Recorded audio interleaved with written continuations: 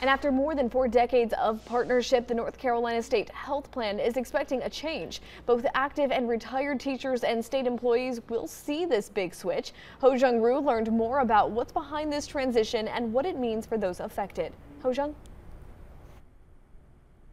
Bailey, here at Pitt Community College is where the Aetna Road Tour was earlier today. The Blue Cross Blue Shield administered the state health plan for over 40 years, and now Aetna will be taking over that place starting January 1st of next year. Well, this comes after a competitive bidding process that determined Aetna as the most cost-effective option.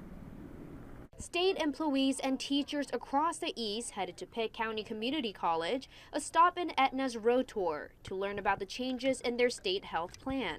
Katina Brian Hodges has been a Blue Cross Blue Shield member for nearly 40 years. I never thought that we'd ever leave Blue Cross and Blue Shield, but it's time for change. And like everything around us, change is good. Bryant Hodges says she had experienced difficulties with the previous state health care plan. When you are out of town, not in your normal area, and your primary physician has to refer you to another doctor in another area.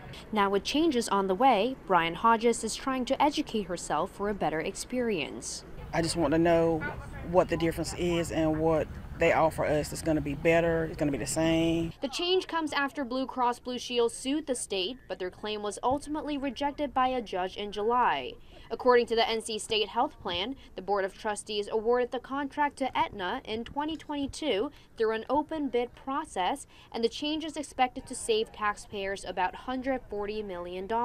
It's just about 740,000 eligible employees, and we will have transitioned to us 575,000 members, predominantly teachers. And according to Sammy Martin, 98% of the providers at Aetna are the same ones that the state health plan members have been going to, so the in-network providers won't see much of a change. Reporting live from Winterville, Ho Jung-Roo, WITN News. Bailey? Thanks, Ho Jung.